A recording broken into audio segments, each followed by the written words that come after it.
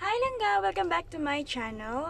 Today's video, I'm going to show you how I edit my YouTube channel art.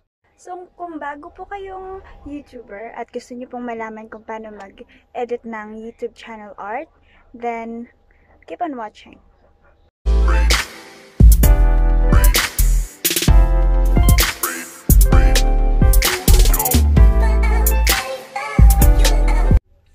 Una po, kailangan nyo mag-download ng YouTube channel art template at ilalagay ko na lang yung link sa description.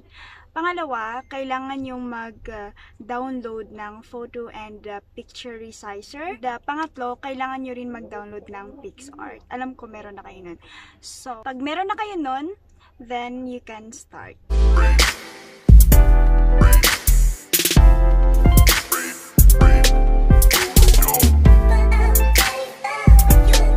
Kanina, kailangan nyong maglagay ng, mag-download ng PixArt, photo and picture resizer, at saka yung channel art template.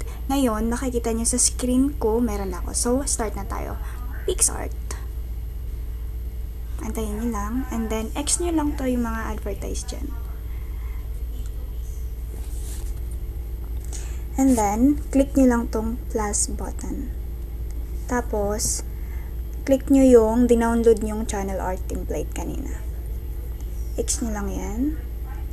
Then yan, andyan na yan. So, ang kailangan nyong tandaan para makita yung text and logo save area. Ito kasing dark area na yan. Kailangan dyan mo ilagay yung kung ano yung mga gusto mong ilagay para makita sa channel art mo. So, okay. Start na tayo. Una natin gawin is click the add photo here. And then, kailangan natin ng background. So, kunyari ito yung gagamitin nating background.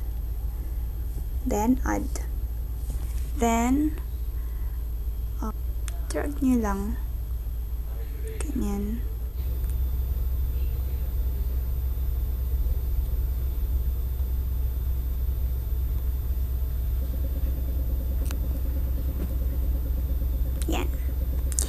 Kasi natatakpan yon. So, kailangan mamaya, pag kunyari hindi nyo nakalimutan nyo kung saan yun, banda yung safe area na yon. So, pwede nyo namang i-drag lang yan, pababa, yan. Tapos, ibalik nyo lang ulit.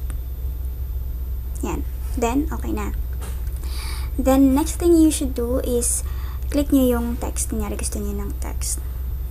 So, lalagay ko is Inday Langga. Inday vlog. Then, check nyo lang. Yan na. Pwede nyo siyang i-resize. Pwede nyo siyang lakihan. Ganyan. Then, click ulit. Papalitan nyo ng font. Pwede naman. Kung ano yung gusto nyong font dyan. Either ito. Ayan ba? Yan. Yan. Basta nasa inyo na yan kung anong font yung gusto nyo. Tapos, palitan nyo ng color. Click color. Then, dito. Yan. Tapos, kunyari, ito yung gusto ko. Yan. Tapos, check. So, nag-iba na yung kulay ng text nyo. Then, pwede nyo namang ng stroke. Yung, ano. Then, after nyan, kung okay na sa inyo yung font na yon, yung font size, so, okay na. Click nyo lang yan dyan. And then, check nyo kung safe pa din ba siya. Nasa safe area. So, until now, nasa safe area pa rin naman. So, balik nyo ulit yung background. Tapos, yan. Tapos, kung gusto nyo naman i-taas-taas konti yung text nyo. Ganyan. Yan. Tapos, kung nasa inyo na yun, kung ano pa yung gusto nyong ilagay. Kunyari, ako gusto ko pang lagyan siya ng subscribe button. Meron akong nakasave na subscribe button sa gallery ko. So, add photo lang ako. And then, click nyo to. Yan. Then, add. Then, drag mo lang siya baba. Sa baba, ganyan. Pero, check nyo kung nasa safe pa din ba siya. Yan. So, dahil hindi. So, itaas mo yan konti. Yan, ganyan. Ganyan. Pwede mo namang dyan. Yan. Then, ibalik mo yung background.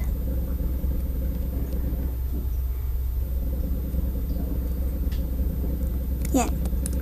So, para sa akin, okay na yan. So, click, check mo lang. Tapos, click mo tong arrow na yan. Tapos, X mo lang yung mga advertise na yan. Then, save. Save picture on your device. Then, click done. Then, next thing you should do, punta ka na dun sa photo and picture resizer. Tapos, select photos. Then, select mo lang kung ano yung ginawa mo kanina. Select mo yan. And then, after nyan, click mo yan. Yan. Then, show more. Yung channel art na size natin is ito. Ito yung pipiliin mo. So, click mo yan. Then, X mo lang to. Ganyan. Then, para hindi ka malito kung saan yung finished product mo or kung ano man yun. Replace original photo. Yan. Click mo yan. Wait. Then, yes. Yan. Okay na. So, gagawin mo, kasi tapos na yan. Okay na yan. So, punta ka dun sa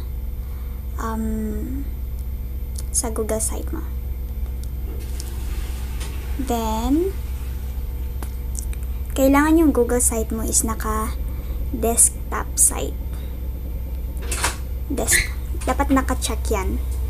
Okay? Kasi syempre gamit natin is phone lang. So, dapat naka-desktop site yung Google mo. Then, search YouTube.